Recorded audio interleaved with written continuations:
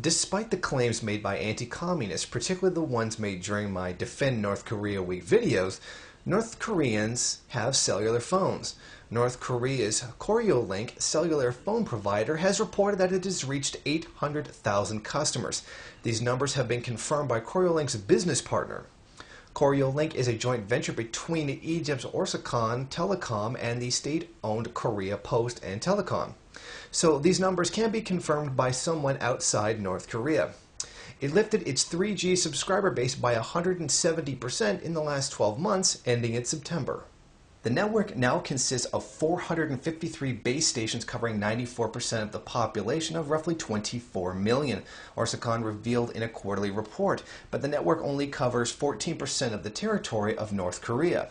The joint venture increased its revenue for the third quarter by 125% year-on-year to 41.5 million, but this was only a fraction of Orascom's total revenue for the quarter of 1.1 billion. Koreolink, the cell phone provider, began operations in December 2008, when the world was falling into the global collapse of capitalism. As Westerners were losing their homes and losing their cell phones due to non-payment, North Koreans were breaking into the cell phone market.